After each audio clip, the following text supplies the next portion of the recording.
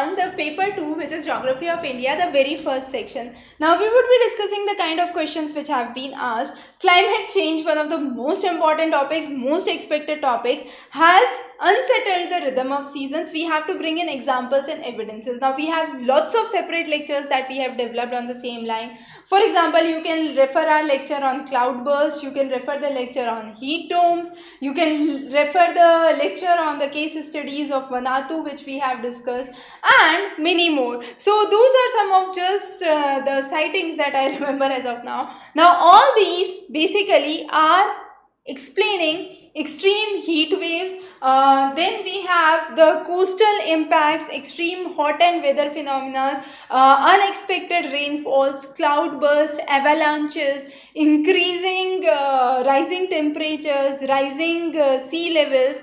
Then we have various factors which have been impacting not only the growing seasons, the spring coming much more earlier, the monsoon seasons getting delayed, are all these some of the examples that we explain under climate changes and the unsettled rhythm of the season. So those are the things that you need to incorporate. The examples have been cited in the respective videos. The next is crop residue management, very important, and this is one of the ways to curb pollution. Recently CSIR and the associated labs have been working on the stubble burning, the issue of stubble burning, which is leading to rising pollutions in the region of Delhi NCR, and how this crop residue management can actually be beneficial for the farmers and also reduce the pollution. So we understand that various villages collect the crop residues, and this could be classified either as a crop residue briquette or a char briquette. Now char briquette could be used in the hotels and the dhabas. However, crop residues can be used for ethanol plants.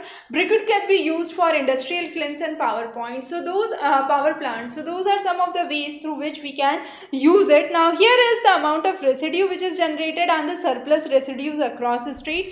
So while writing your answers, you can pick some of the states which are actually having higher values in contrast to states which have a significantly lower values, and then compare and contrast the results. Whenever I'm saying use data, use the statistics, that does not mean you have to write down the whole state-wise analysis. You have to just give in a compare and contrast picture where you can bring in extreme values on one end and the other extreme values and explain. So burning of the crop residue definitely should be prevented. Alternate ways should be introduced. So this crop residue could be used in paper manufacturing industry, board, panels being manufactured, more awareness to be generated among the people to stop the stubble burning, and then proper implementation using this char as a crop cover is again one of the ways through which it can be used. This is one of the topics that we had extensively covered in Down to Earth, the crop residue management. So refer the lecture of Down to Earth, very important. The next is, has regional aspiration of people of Jammu and Kashmir been addressed through the reorganization? So definitely when the reorganization was done, this regional division actually brought in a way to unite the people of a common linguistic basis, a common regional basis, religion basis under one head. So people mainly speaking Buddhist and Ladakhi were part of the Ladakh region, and then we had the separate regions of Jammu and Kashmir which have been separated. This we have covered in our lecture specifically on Article 370, so very important. The next is identify the areas under tribal subplan. So initially there were 17 states and 2 UTs which were part of it. Now 23 states across which we have the tribal programs running, and the list of the states and the major areas of Northeast which have been declared as tribal areas have been mentioned. Now there are various programs, centrally sponsored programs, state programs, for example special grants, special initiatives, special hostels being established, scholarships being provided, finance schemes, institutes of excellence being established. Then we have marketing of minor forest produce, for example in the Northeast, bamboo and allied activities to be developed, projects coming in from World Bank, strengthening of the existing institutions are some of the ways through which we actually boost the tribal areas. Now this is a very standard, very basic question. You have to simply address all the types of soil. So we broadly classify it as alluvial, laterite, black soil, red soil, saline soil, desert soil and hilly area soil. So those are the major classifications that you would have to do, and within this classification you would have to explain the mineral and the chemical composition, the color and the specific characteristics. Very standard question. This is a very important question, and this was in light of the COVID pandemic. The pharmaceutical companies of India actually import the raw material, and we need to understand the India-China relationship for this. Now, if our relationship deteriorates, most of the ingredients of the pharma company, which we call as APIs, the active pharmaceutical ingredients, are actually imported from China. And if there is a rising tension, we could see a loss of the import among these APIs, and this could be detrimental to our pharma industry. Though India is one of the largest manufacturers of vaccine in the world, most of the API or the active ingredients actually are obtained from the regions of China. Now, India government should materialize a policy to begin the production of raw material. Patents should be brought into the country. Medical diplomacy should actually be checked. Quick clearances should be provided. So those are some of the ways through which we can strengthen our own pharma industry. The next is, India has opened private sector for satellite based activities. Now, what are the security concerns?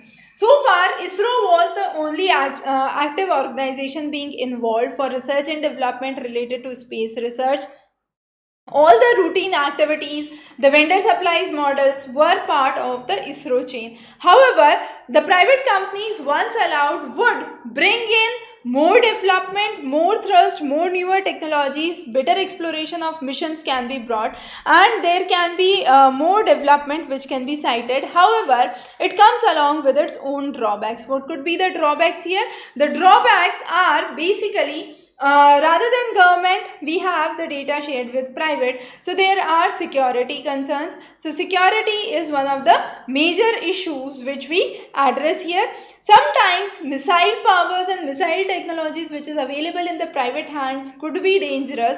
Domination of the market forces would play a major role. There could be higher prices resulting in lower access for the poor class and the middle class for the basic facilities which are now available for public good. Also, government owned organizations actually control and supervise the concepts much more better. The next is, identify oil seed producing areas in India and how to promote the edible oil industry. So first of all, we look onto the consumption pattern. Our consumption has always been more than our production, and this gap has been significantly increasing in the coming years. In order to check those, we have various states. For example, Gujarat is one of the major producers of groundnut. We have states like Rajasthan, which leads in mustard and rapeseed. Then we have Madhya Pradesh, Haryana, which also produce good amount of rapeseed and mustard seeds. The idea is to enhance productivity, increase the seed production, increase more of oil content. So low cost technology should be used with higher impact. Reasonable investment should lead to higher crop yield and more strategies to strengthen it. So technology mission on oil seeds is one of the ways through which we are promoting it. So discuss more about it. Now, the geographical account of the changing rural folk houses in India. Here we need to address the types of houses, be it the region of far desert area in Rajasthan, be it the mountainous terrains, be it the region of northeast, how different materials are being used in creation of house. For example, in most of the areas of Rajasthan, you would see flat mud houses. However, if you go to northeast, you would see bamboo houses. In the hilly areas, you would see wooden houses. So how geographical region basically changes the housing and the dwelling patterns, and this is one of the topics that we have covered separately in a lecture.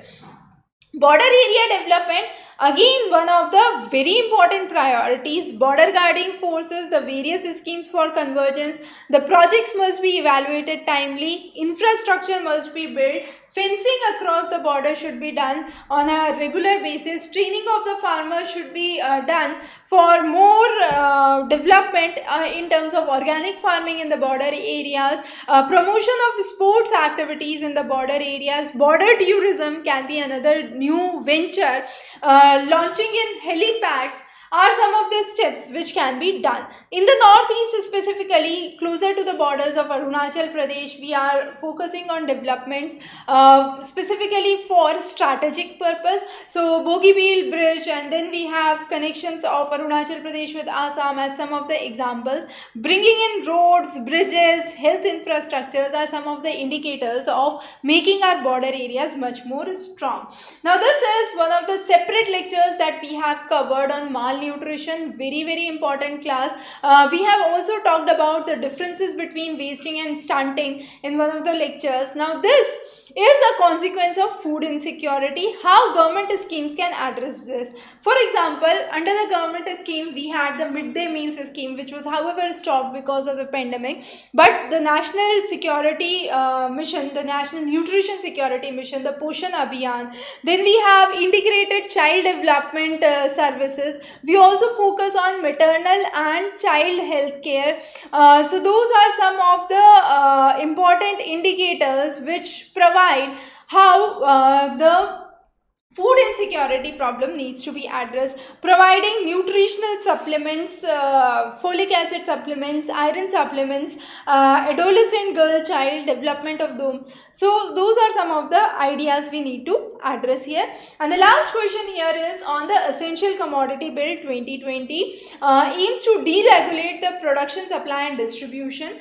Now this should be examined in spatial consequences. A very important topic. All the three farm bills again important for this year as well. So you have to analyze the positive impact of the Essential Commodity Bill and the negative impact as well. So under the positive impact, you would say it would boost the farmers' income, it would bring in more freedom, more investment for cold storage, create an open market, competitive market. However, on the negative side, you would address the problems of rising inequalities, rising poverties. Then you would address some of the stuffs like let's say pulses, onions are part of the essential commodities. Now government which is not regulating the supply of these food items can lead to more of hoarding, and this hoarding would lead to price rise. Inflation could jump in. There could be large number of players which could actually hoard in, and a big businessman could bring in a devastation for the agriculture. We have seen similar examples with cocoa plantation in Ghana, and we have seen how the implications have been far detrimental. So those are some of the viewpoints that you would have to bring in this answer. So as I always mention, it's not required that with every answer you bring in a diagram, you bring in a map, but yes, wherever possible and wherever apt, just introduce a relative picture, a kind of table, a kind of summary which can substantiate your answer, which can make your answer much more impressive, much more better, and create your own unique way of writing. Definitely we do have the answers for these questions available at the doorstep website. A lot of students definitely go for it, but again, those should be just a reference point. Bring in your own originality, your own creative thoughts and points while you are writing the answer, and practice. The more you practice, the better you perform. So it's write and we definitely do the evaluation. So if you have any questions, any doubts on how to write, what to include, what to exclude, we are always there to help you. Wish you a very good luck with your preparation. Have a wonderful day ahead.